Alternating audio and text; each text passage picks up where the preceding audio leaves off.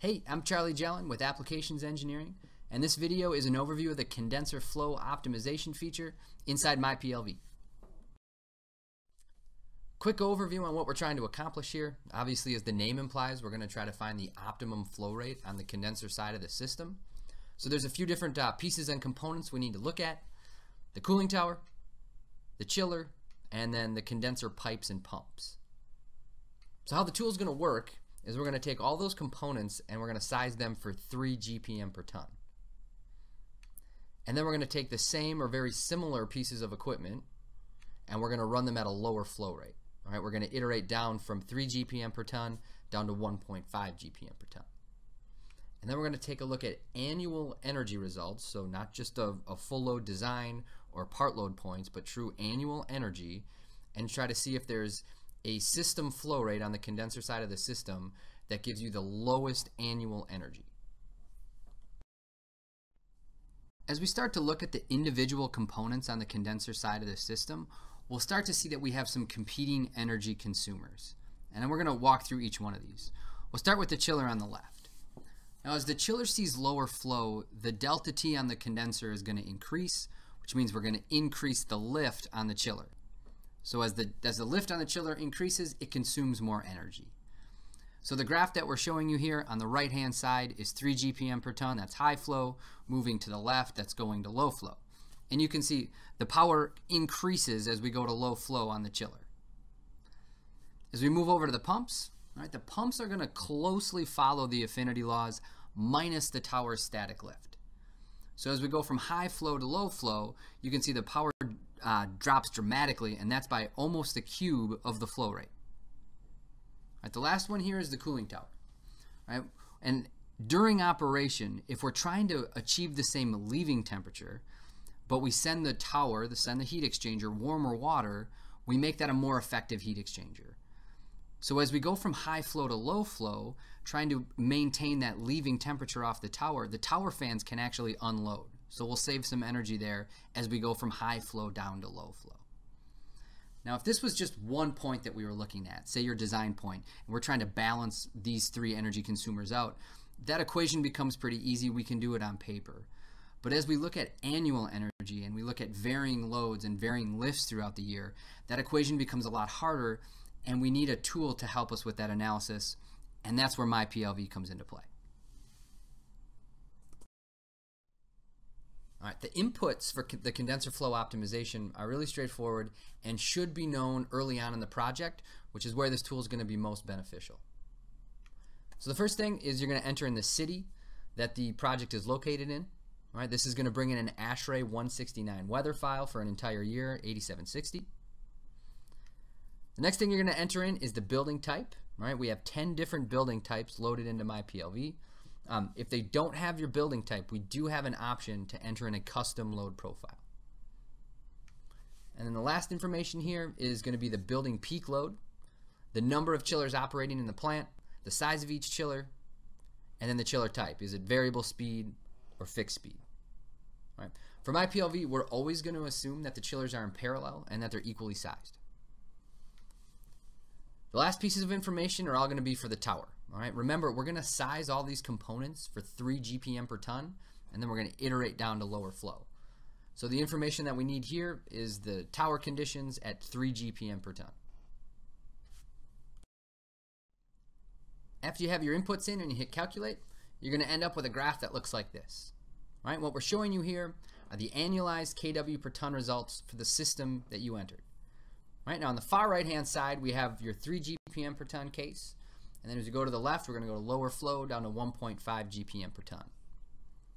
Inside each one of those bar graphs, we're looking at the 3 different components.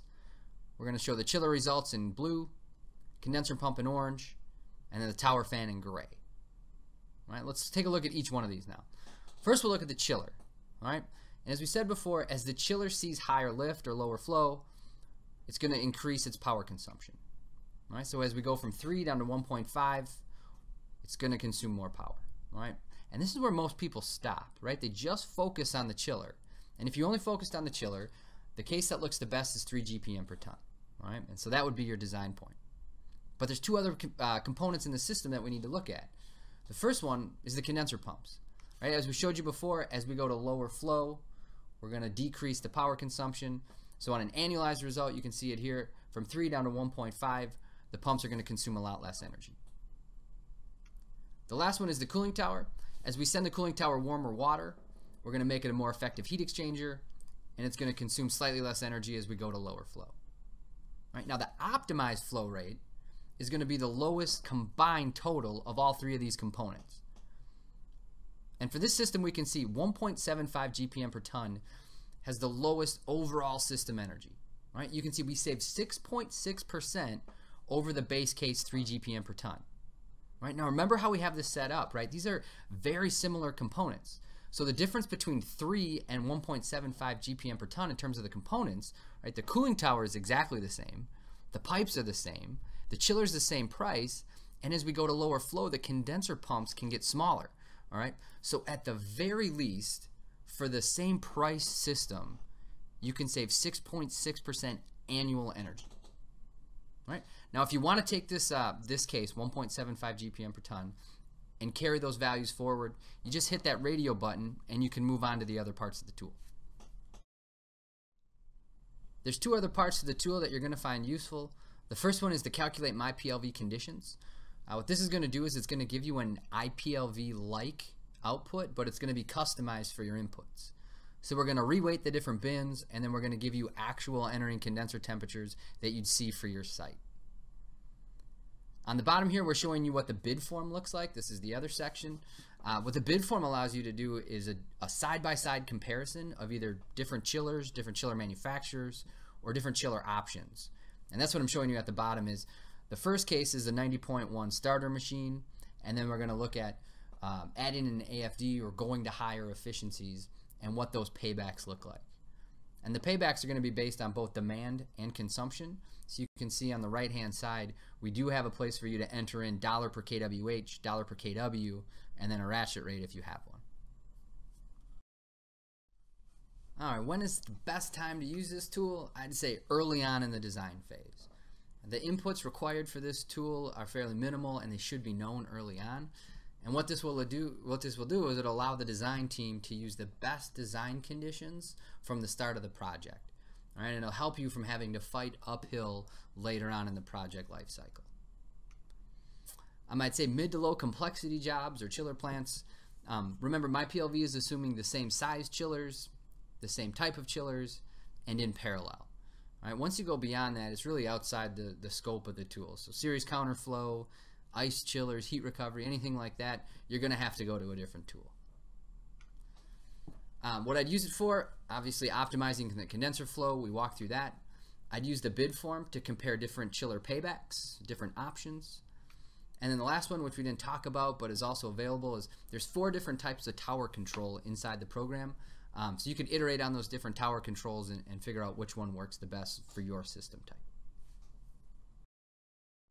To close this out, if you're interested in the tool or your customer is interested in the tool, it is a free download from trane.com/myPLV. And if you need help getting started or have any questions, please do not hesitate to reach out to either applications engineering or any of the chiller product support teams. We're happy to help. Thanks for your time.